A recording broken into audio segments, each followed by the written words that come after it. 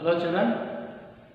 In our previous class we discussed the polynomial chapter in which remainder theorem and its problems and as well as exercise problems. Today I am going to introduce the theorem, another theorem, factor theorem. Need not be proved, only we have to discuss the what is the statement involved in the factor theorem. Firstly I would like to explain the statement. Okay, so factor theorem, you know that already. How would you factor the given numbers? In the same way you should factor, means here factorize the polynomials, so by using this theorem. Okay, now take consider if p of x, what it says first, if p of x is a polynomial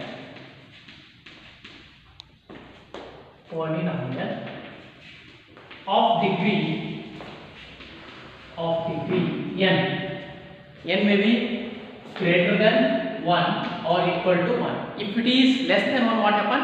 Is to the power to the x to the power of 0, means consider variable of polynomial is x, its power becomes 0, means it become 1, it become constant polynomial. So in order to avoid so that constant value, including all these values, the expressions involves at least powers of degree is n, which is greater than 1.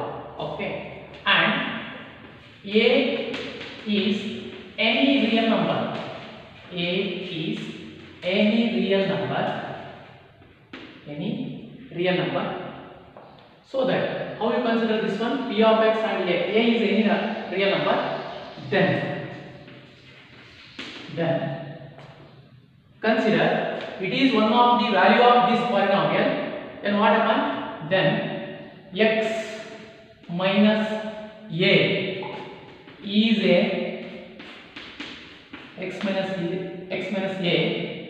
is a factor of p of x. Okay, if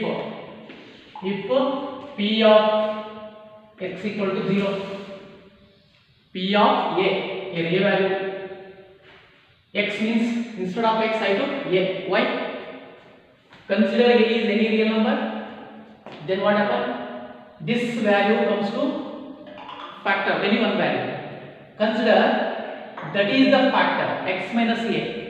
So consider x value is a, so that automatically x is equal to a means if you take in the left side, what happens? X minus a. So then it should be represented like this: x minus a is the factor of p of x if p of a is equal to 0. So and consider the secondary. Okay, so if p of a is equal to 0, then x minus a is a factor of p of x. Vice versa. Consider this statement. Remember, this is a statement. Okay, need not be proved. Okay, so only we have to remember the definition or meaning of the statement. Any polynomial p of x, consider the degree is greater than 1 or any number. So at least n is the power. So that is why it is equal to 1 or greater than 1, and a is any real number. Then what happens? X minus a is a directly factor of p of x if p of a is equal to 0, or p of a is equal to 0, then x minus a is one of the factor of p of x. So this is our statement of the factor theorem. Now how would you apply this theorem to the given polynomials? Consider linear, quadratic and as well as cubic, and many polynomials are there, in which what we have to find by using this factor theorem? Yes, we have to show given expression or a polynomial in which first consider their factors. Is the given factor or factors are of the given polynomial? Means consider x minus a. In order to check in for the any polynomial, consider it is one of the any factor and it is the polynomial. Is this factor become of this polynomial? Means x minus a is one of the factor of p of x. That should be checked. So for verifying the result, we have to go one example. Such examples. So there are several methods to solve the factor, okay, polynomials into factors. There are several methods, you know that already. In our previous class we discussed the remainder theorem. So now you know that how to factorize the given polynomials, that is splitting the middle term, and as well as by using the remainder theorem also, division method, and as well as identity method. So identity method can be discussed in the next classes. Today I want to check only factor method. Consider factorize, one example, factorize y square minus 5y plus 6 by using factor theorem. Okay, factor theorem.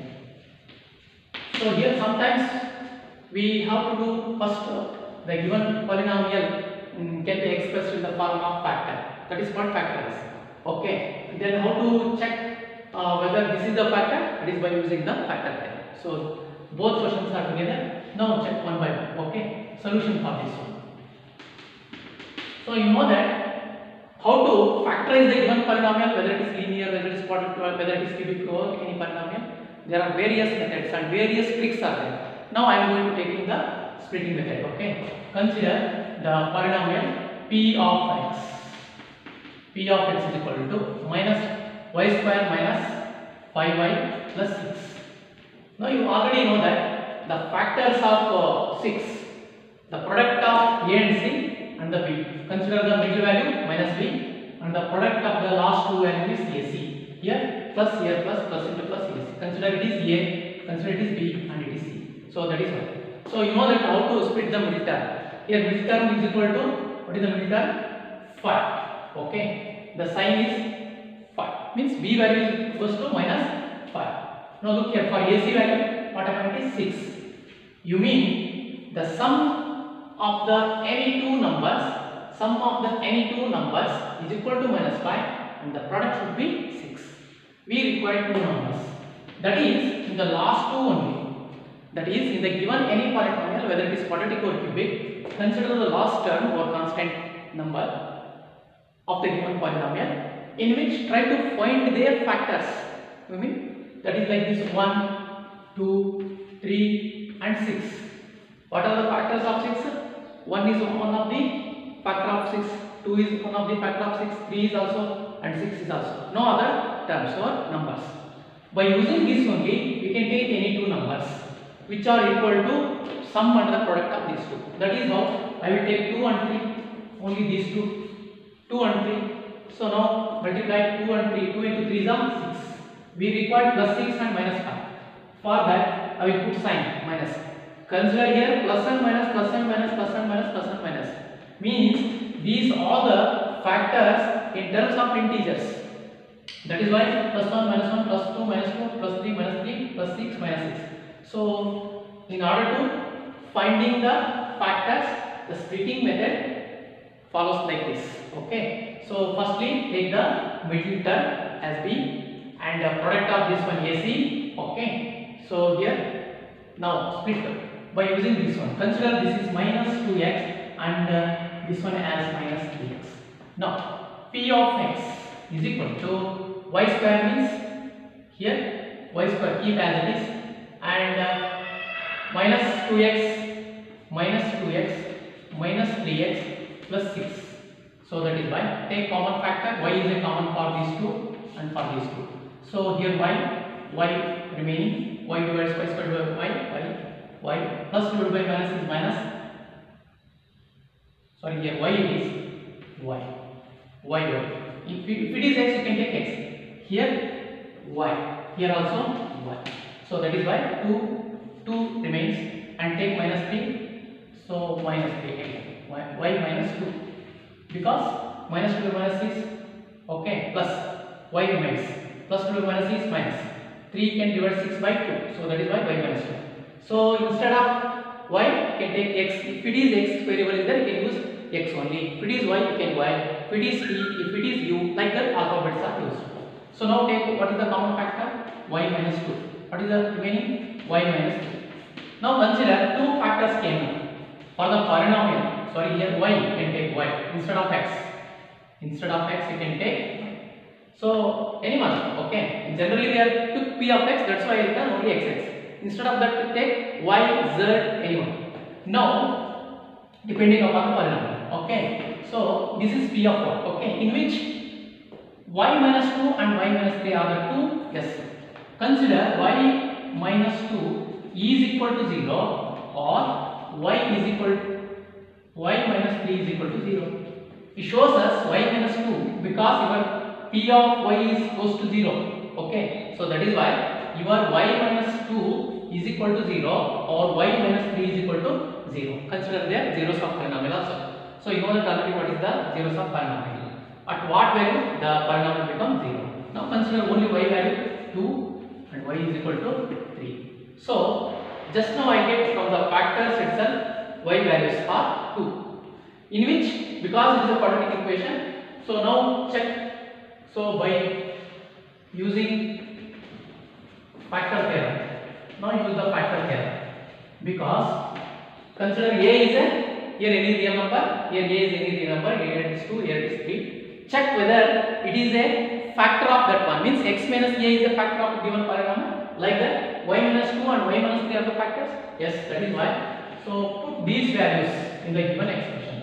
So that is okay, y square minus 5y plus 6. Put these values.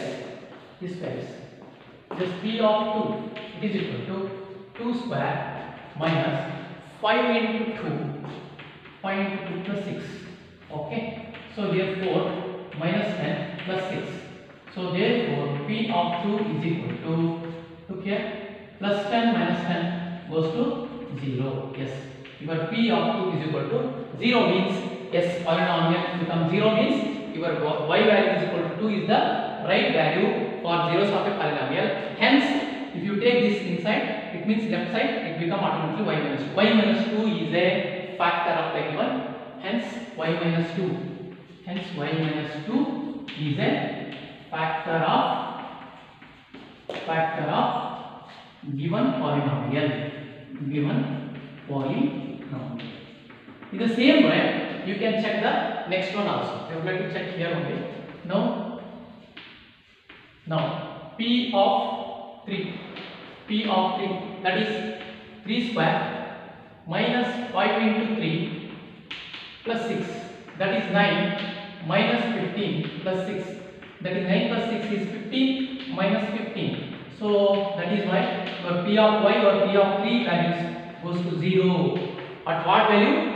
P of 2 is equal to 0. Here p of 3 values is also is equal to 0. So that is why it shows us y minus 3 is also factor of polynomial p of y. If it is x, consider p of x. If it is y, consider p of y. So this is your solutions regarding the first how to factorize and as well as how to apply the factor theorem for the given polynomial. Okay. Next. Now consider the second example. 6x square plus 17x plus 5. Okay. Consider. Now, so here also factorize the given polynomial. Here you should write like this also. That is factorize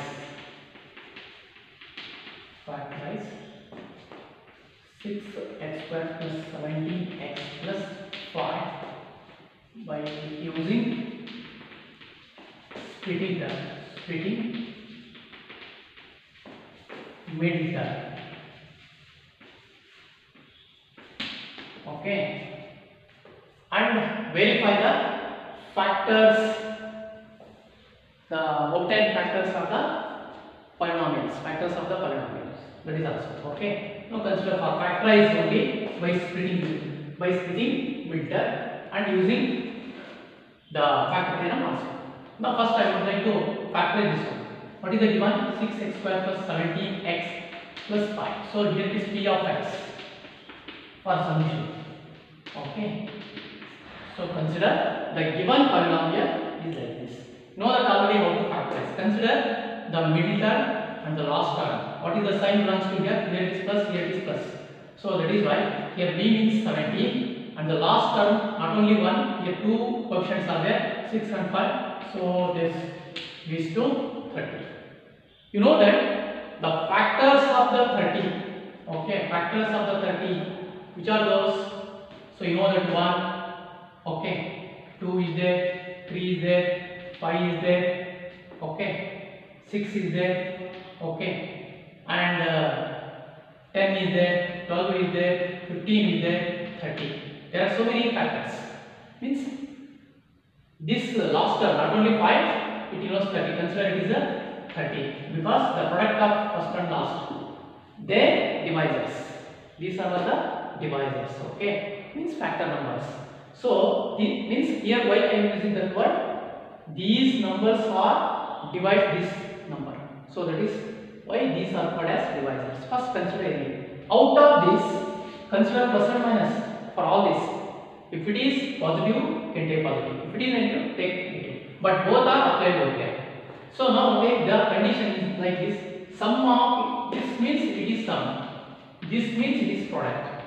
Take any two divisors. Their product should be 30 and the sum should be 70. Which are those? I think there are so many. 10 3s also comes, but 10 plus 3 is not equal to 70. Okay. Take 15 and 2. Look over here. 15 and 2. It is 15 comma 2. Take plus plus because all are plus here. 15 2s are 30 plus into plus plus. Okay. Here it is plus, here it is plus. 15 plus 2 is 17. Plus or plus means we have to add the two given integers. So that is why this is the one of the method of splitting the middle term. So how I just splitted the middle term. So I consider the last two terms as AC and the middle term as B. Consider the middle term must be as sum. We should take any two numbers. The sum of the integer must be equal to the sum of the middle term, and the product of the given integer is equal to this the last two product of the last two term. So that is why take before going to decide that two divisors, you should take the divisors of the polynomial of the last term. The last term itself contains the some divisors, but here 5 contains only 1 and 5. Not only this, out of which 6, consider 6 and 5, the product goes to 30. Consider their product. Their products are written just now. So those are the products. Now come to the method. So here 6x square. Okay, 6x square. Keep as with the first term. Second term it should be multiplied. Splitted 15x plus 2x. Because this can be written as 15x and it can be written as 2x. 2x. Okay. So plus 5. So that is equal to. So here there is no, here consider their coefficient. There is no common factor. That is why you can interchange them. 6x square plus 2x. Here it is 2x. Here it is 2x plus 15x. Why I interchanged? There is no sign changes. If you interchange the same term of the same side, there is no sign changes. That is why. So here I want to take 2x because 2x is the least number and 6x is the highest power. So that is why 3x. Okay, 3x and plus 1. Consider because 6x square can divided by 2x means 2 3s are and x 1x cancel 1x there. 2x 2x cancel plus 1 plus 5. Take plus 5. So here it is 3x down because 5 3s are and x as it is plus 1. So consider now again the common factors here this one and this one. 3x plus 1 into 2x plus 5. Just now I obtained the in terms of the variable x. Just now I got two factors. These are the two factors of the given polynomial. How you consider these are the factors? Yes. So you know that if it is the polynomial become 0, then your one of the factor or both the factor become 0. That is either this factor or this factor for quadratic polynomial. In the same way, find their value exact -1 or x equal to -1/2. Here 2x equal to -5 or x equal to -5/2. So why I took these x values means here two values came at which the given polynomial becomes 0, so that these given values are considered the factors like 3x plus 1 and 2x plus 5 are factors of the given polynomial. So by using the by using factor theorem. Factor theorem. So that is why you can take now. So 1 put these values minus 1 by 3.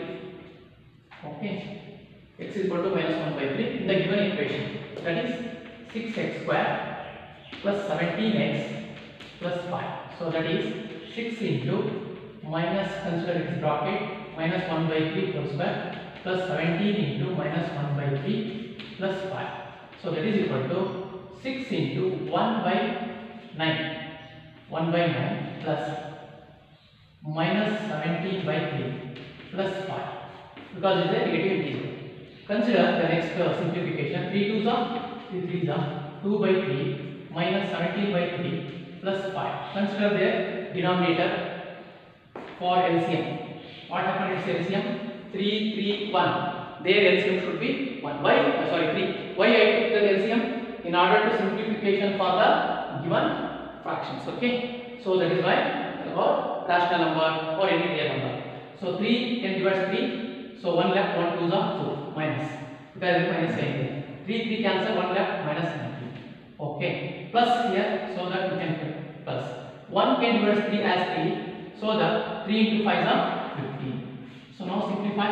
2 minus 15, 17 plus 15 means 17 minus 17 divided by 3 divided by 3. So that is 17 minus 17 cancelled. So what is the remainder? 0. Hence the given value, this or this factor means 3 of x.